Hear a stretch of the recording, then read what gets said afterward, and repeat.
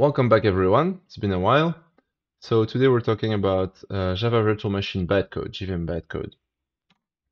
So this is a talk about code generation, and this is the last part of our classical compiler pipeline.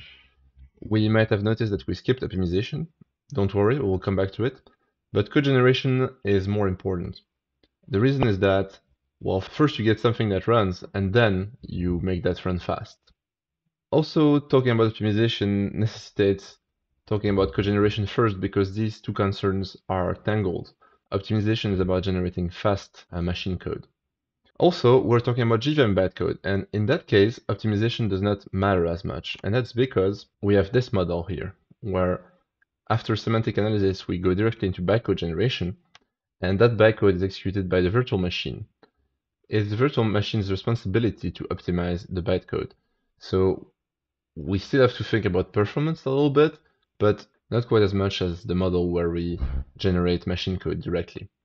This course is called Language and Translator, and that's the historical name, but it's not a stupid name because when you think about it, all compilers are translators and they translate towards another language which is typically lower level. Okay, so the classical approach is to translate into machine code. So for instance, Intel x64. Or these days, LVM intermediate representation is very popular, and that looks very much like classical machine code. So in that approach, you need a lot of manual optimization. Machine code is obviously faster than an interpreter, but if you want to make it as fast as it possibly can go, you'll need to code these optimizations. These machine code instruction sets are very big. So for x64, there's about 1,000 instructions. It really depends how you count, because there are things like modifiers that modify existing instructions and things like that. And of course, some of these instructions are quite redundant, so there's similar instruction for different kind of data types, for instance. So it's always the same thing, just 8 times. That being said, it gives you an order of magnitude, so there's a lot of instructions. It is the lowest level to which you can go. You cannot go deeper than machine code to run your machine. So it gives you the highest amount of control in what you can create, but it's also more work because you're working with lower level primitive. Another approach that you can take is to generate bytecode, and that's what we're doing here. And the point of the bytecode is that it's typically higher level. It gives you higher level primitive to work with. We're going to see Java bytecode, so you will see what I mean there. Typically, the instruction set for bytecode is much smaller. So for the Java virtual machine, there's about 200 instructions. And actually, today in this video, we're going to see all 200 of these instructions. Again, there's actually not 200 different instructions. So some of them are quite similar, and we might see blocks of 10 instructions at a time, for instance. Our approach, which is also valid, is to translate your language into another language. For instance, there's this library called Java Poet, and it's a library for generating Java code. So you could compile your language by translating it to Java, for instance, or to any other language. C is a very popular target for compilers. This approach is potentially the simplest because you're already familiar with the language, and obviously languages are higher level than bytecode or machine code.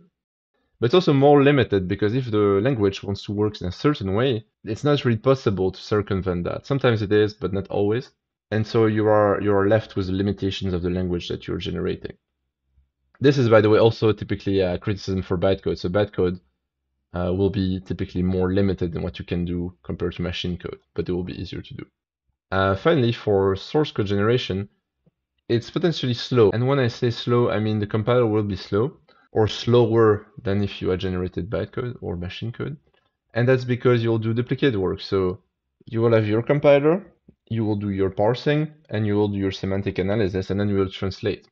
But then, say you're generating Java code, this goes into the Java compiler, where he has to parse the source again, and he has to do semantic analysis for Java again. So all that work is really not necessary, and you're paying for that.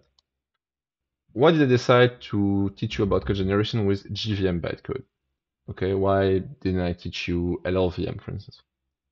So the most important reason is that this gives you the most bang for your buck. So with a small amount of effort, you might get really good results. And that's because the bytecode is higher level. And so, for instance, something it offers is a built-in garbage collector. You don't have to code your own garbage collector. And this is great. except if you want to write a low-level language with explicit memory management. Then it's not good at all because you can't do that with the JVM. It also has a built-in just-in-time compiler. So it means there's no need for you to think too much about optimizations. So bytecode does not really need to be optimized. It is possible. So there's this software called ProGuard, which among other things lets you optimize bytecode. I guess that if ProGuard implements these optimizations, there is some point to them, or there is some edge case where it's really interesting to have them. In general, you don't need them.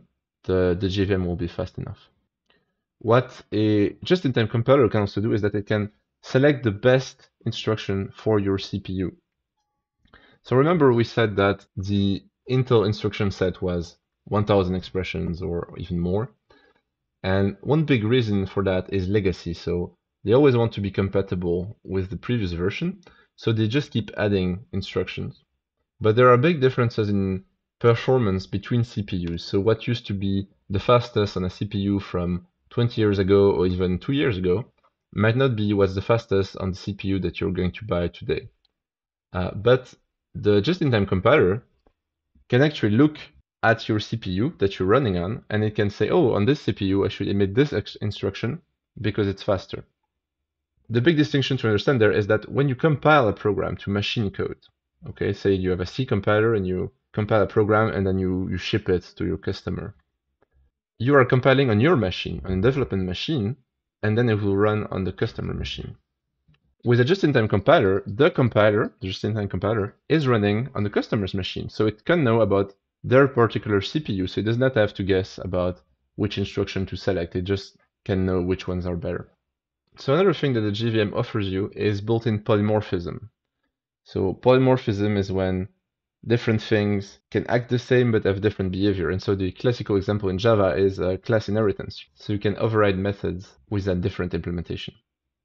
And the JVM lets you do that very easily as long as you do it in the Java way. So you have these virtual calls, which are basically method calls and classes with inheritance. And interface dispatch, so basically the same thing, but when you override a method from an interface. It's also possible to implement more fancy scheme with an instruction called invoke dynamic, and we will talk about that briefly. This is very helpful if you're going to do it the Java way. If you want to do it in a way that is different, maybe you can do it with invoke dynamic, but maybe not. So there's an instance where it's convenient as long as you go in the same direction as what the bytecode has to offer. So another advantage of running on the Java virtual machine is that you get access to the Java ecosystem. You can call Java code from your bytecode very easily, and existing Java code can call into your language, assuming you provide some kind of interface for that, very easily. This is not just something that exists on virtual machines. So for instance, if you are emitting machine code, it might be easy to call C code. Okay, there's some calling conventions for that. It's typically a bit more scary to do that than to do it in Java, and it's because with machine code or with C, you get access to the memory directly. So potentially you call some C code and this C code is going to have to mess up your whole program by writing in places where it shouldn't write. In Java, this is a bit safer and so less scary. There are some niceties, like you can actually map the JVM instructions to line in your program, so source code lines in your program. Something people say about the Java virtual machine is that it's portable. So basically, if you emit JVM bytecode, you emit the bytecode once and you package it in something called a jar, which is an archive that has bytecode in it. And then you can ship it to everyone and they can run it. And it doesn't matter if they have Windows, Linux, or Mac, as long as they have the JVM installed, they can run it. Whereas if you emit machine code, then you need to emit machine code for their particular architecture and their particular OS. Note that you might not even need to have a JVM installed. Okay, so the requirement before was you ship it to customer, the customer has the JVM installed, and then it can run your jar. But there are some software packages that exist that can help you with that. So JLink and JPackage, basically what they do is that they package your program with a JVM so that the customer or the people using the software do not have to install the JVM themselves. And this can be quite big because the JVM is not that small. Something you can do is that JPackage is something that dates from Java 9. And Java 9 is where they split the Java implementation into modules. And basically using JPackage, you can exclude some modules that you're not using. And ProGuard, which we talked about before for optimizations, something it also does, and that's actually much more useful, is that it will look at your program and see which code is actually called. And it can remove all the code that is never called. And typically it can do that also for standard libraries, which is very useful because if there's a part of the standard library that you never use, then you don't want to include that in your archive. Another thing that's very interesting, and that's GraalVL native image. So that's something that's being developed where I work at Oracle Labs, and that's a way to take your Java program and to compile it to machine code directly. Okay, so to go like the old model where you compile to a binary and then you ship this binary. So this is to say that there's quite a lot of flexibility there, even if you don't want people to have a Java virtual machine pre-installed on their machine. So is JVM bytecode the best? Is JVM the best? No, of course not. It really depends what you want, but it is really interesting to learn that because by investing a little bit of effort, you can get a result that's quite good because it has an optimizing compiler in it, and it has also a garbage collector in built-in polymorphism, so you don't need to reimplement all that. What we're gonna see now is actually some bytecode for a simple example. So this example is here. This is just a class that has a method that prints hello world and returns the integer 42. In Java, very simple, use Java compiler to compile this class. So this class is in a source file called main.java. This will create a bytecode file called main.class. Then you can use this command called java and with these flags, which I don't remember what they do, but trust me, you want these flags. And what this command will do is that it will give you a list of the bytecode with also a lot of information about the class.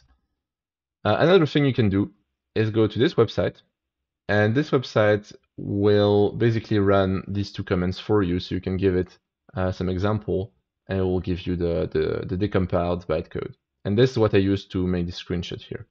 I did that, I ran that, and I will now show you the whole output. I will go slightly fast on some details, especially on the bytecode instructions, because I'm going to talk about them later, but this will give you a flavor and it will give you a sense on what we're talking about. The output you get starts with some metadata. Okay, so it says this is a class compiled from main.java, and it's called main, and it's version 60, which is some recent version of Java. It's a public method. This super thing, don't care about it, it's historical. Which class is this? And it gives you a number, and this is a reference into the constant pool. What's the constant pool? That's the next slide, but it tells you this class is main, and the superclass is in this slot of the constant pool, and it's the object class from Java.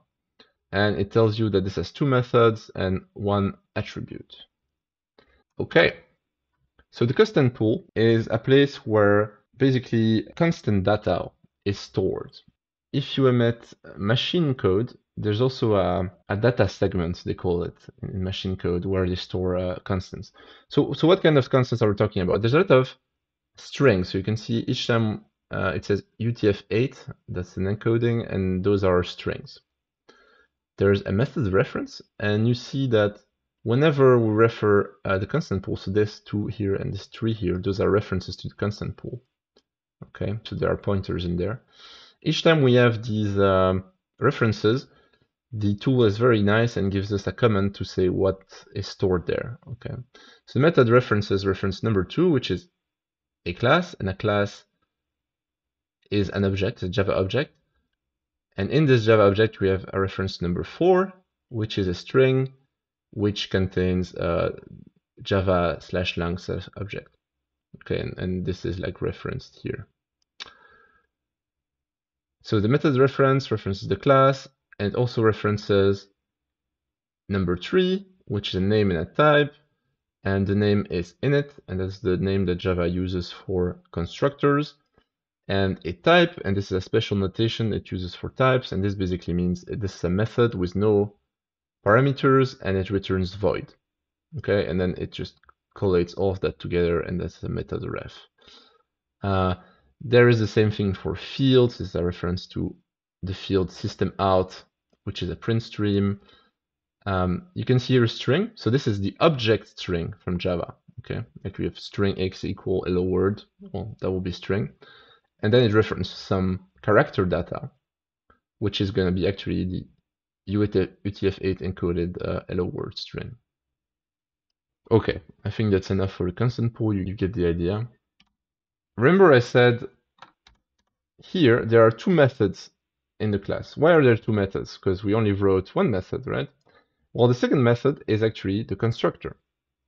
Every class in Java must have an explicit constructor or an implicit one that is automatically created. So see here, there are some colors on the side, and these colors will be useful in the listing to see what's what. And so red is here for class main, and that's going to be for constructor. And then these two lines here are going to be for the method foo. So as you can see, we have some red here, and those are the bytecode instructions that are generated for the constructor. Around these red lines, we have a bunch of metadata. So, you know, they call it main because it's a constructor. It has no parameters and returns void. It is public. The maximum size for the stack, so that's what we're going to use to run the program. I will talk about that later. Is one. There's one local and there's one argument. And actually the local and the argument in this case are the same. And what are they? Well, they are this pointer. So it tells you here, we start using the local 0. This is not bytecode, by the way. This is just an annotation to make your life easy. And so what does the code do? It takes whatever is in the local 0, so the local variable 0, and it pushes it on the stack. Then it uses invoke special. Invoke special is something you use to invoke some special things in Java, and in this case, the special thing is the constructor. Okay, so it gives you in the constant pool reference, which is a reference to the method init for the constructor. And then it returns. Okay, so this basically does nothing except invoking the super constructor, which is defined in Java lang object. Then you get some more annotations for debugging. So they say that line 2 is matched to instruction 0, and it gives you that the variable 0 holds this pointer. Then we have the method foo, that's more interesting. So again, this has no arguments, returns an integer, it is public. The maximum size of the stack is 2. There's one local variable, which is again this. So what do we do here? We get the system.out field. So out is a field, a static field in system. So that's why I use get static. Then we use load constant and we load the constant 13, and that's the string hello world. So we push that on the stack. So now on the stack we have the field out and the string. We use invoke virtual to invoke a virtual method, which is println. That we'll call systemout.println hello world. Okay, and that's indeed the blue thing is system.out.println hello world. The green thing is return 42. So what we do for that is that we use this instruction bpush to push 42 on the stack, and then we use iReturn to return an integer. Okay. So don't worry if that's too fast. We're going to see all these instructions and it will become much clearer, and then I'll revisit this example after we've seen the instructions so that it becomes very clear. Okay, so the video is quite long already. So what I will do is that I will talk to you about bytecode instructions in the next video. I'll see you next time.